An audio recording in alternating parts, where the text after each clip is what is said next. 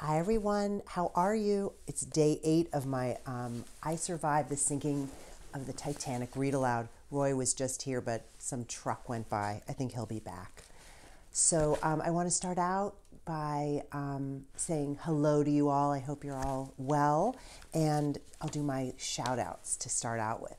So today I'm saying special hellos to Liam and Owen, to the 4th graders of Ridge Elementary, to Mrs. Lane's 5th graders at TJR Elementary, to the students of Zachary Taylor Elementary, the 4th graders of Ridge Elementary, to Eli, to Sam and Sydney, to the Riley kids, my special friends, and to Blake and Paisley.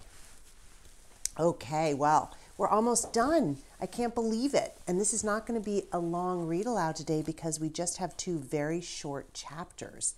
So, and we left on a very happy note, which is that Marco and George had been saved. They had been in a lifeboat, and these lights appeared, and it turned out to be the Carpathia, a ship that had come to rescue the survivors of the Titanic.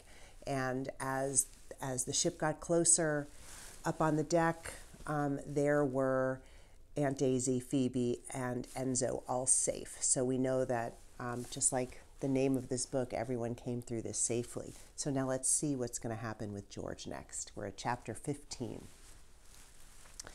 Those first 2 days on the Carpathia were a blur.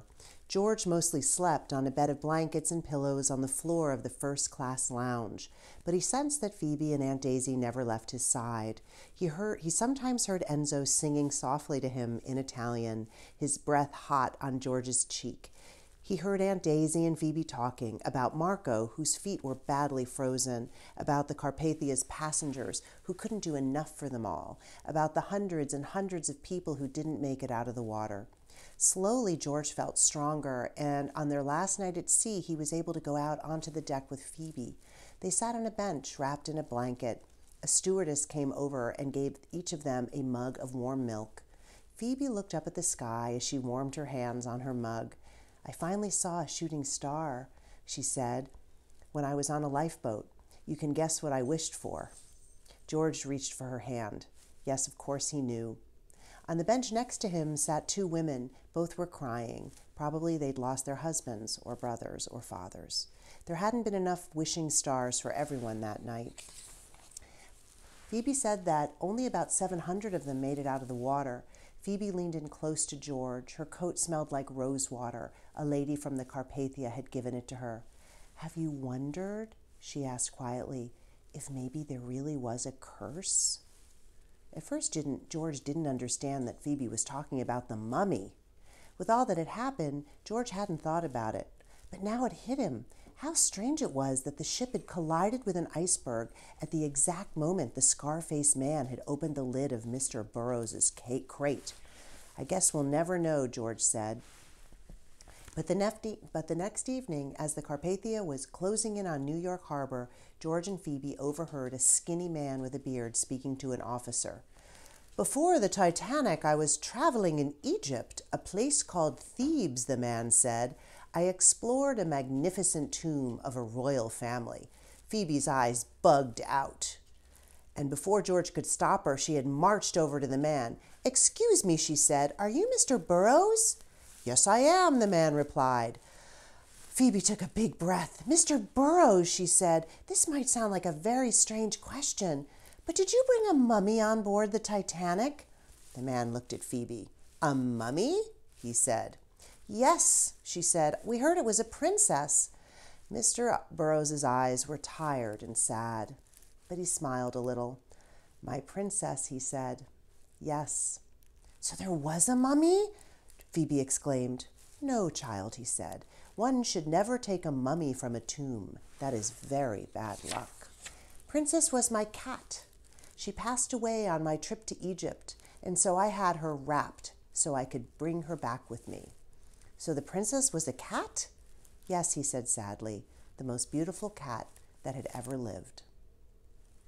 3 hours later, just after 9 o'clock, the Carpathia docked in New York City in a thunderstorm. There were thousands of people waiting on the pier. But the first person George saw as they walked down the gangplank was Papa. He rushed up to George and Phoebe, grabbing them both and pulling them to him. All around them, people cried with happiness. Others just cried, their tears mixing with the pouring rain. They introduced Papa to Marco and Enzo, but there wasn't much time to talk. Their train to Millerstown was leaving soon, and an ambulance was waiting to take Marco to the hospital. Luckily, George didn't have to say a real goodbye to Marco and Enzo. Aunt Daisy was staying in New York City to take care of Enzo until Marco's feet were healed, and then they would come with her for a visit to Millerstown. Seeing the way Marco and Aunt Daisy were looking at each other, George wondered if maybe Marco and Enzo would stay forever. George sure hoped so. As they rode to the train station, newsboys screamed from every street corner, "Read all about it! Titanic survivors in New York! More than 1,500 people lost! Read all about it!" George covered his ears. He wanted to forget everything about the Titanic. He wanted to put it out of his mind forever. So that's the end of chapter 15. Here's chapter 16. But George couldn't forget. Even back on the farm, surrounded by friends from school and neighbors from town, he felt like he was drifting on a dark ocean. And each day that went by, he felt himself drifting farther away.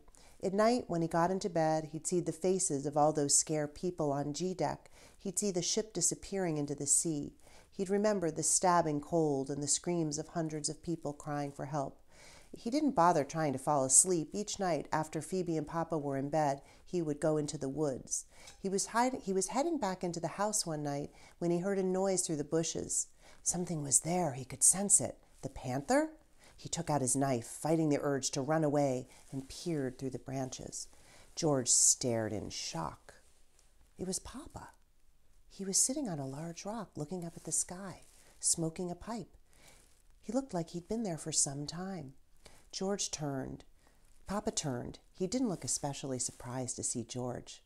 "Sorry to give you a scare," he said. "What are you doing here, Papa?" George asked. "Don't know," Papa said. "Sometimes I just come here when I can't sleep." George couldn't believe it. How many nights had they both been out here in the woods at the same time? Papa eased himself off the rock and began walking back toward the house. "I'll take you up to your bed." "No, Papa," George said. "I come to the woods too." Papa looked at him with a very slight smile. "I know that," he said. Papa knew? What else did Papa know about George? What else didn't George know about Papa? He and his father looked at each other, really looked, for the first time in a long while, maybe since Mama passed away. Suddenly, George started to cry. They looked at him. They took him by surprise, his tears, and he couldn't stop. He cried for all those people who didn't make it out of the water. He cried because somehow he did. He cried because he knew that no matter how much time went by, a part of him would be out in that ocean, and he would never forget. Papa held George's hand, and didn't say a word, and then he led George over to the boulder where they both sat together under the stars. George stared up at the sky. Were those really the same stars that had burned so brightly above the black ocean that night? Was he really the same boy, George, who couldn't stay out of trouble? George, who didn't try hard at school? George, who found the escape ladders? George, who pulled Marco out of that lifeboat? Who didn't give up? They sat on the boulder for a long time, and as the sun started to peep over the trees, George told Papa about Mr. Andrews. He said, "I thought I'd build a ship one day." Papa didn't laugh. He puffed on his pipe, looking thoughtful. "How about we build one together," Papa said. "A nice little boat for the pond. I've always wanted to do that."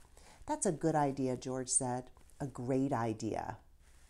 "We could start today," Papa said, standing up and holding out his hand. They walked back to the house together. The birds were singing softly. The chickens were squawking for breakfast. A breeze was whispering through the trees, and a voice seemed to sing to George very softly. "Awake, awake, it's now daybreak, but don't forget your dreams." Papa looked out into the woods like he could hear it too. And that is the end of our read aloud of I Survived the Sinking of the Titanic. I really hope you liked this book, which was my very first I Survived book. I'm going to pick something else to read to you beginning next week, so keep an eye out, and I hope you guys have a wonderful day.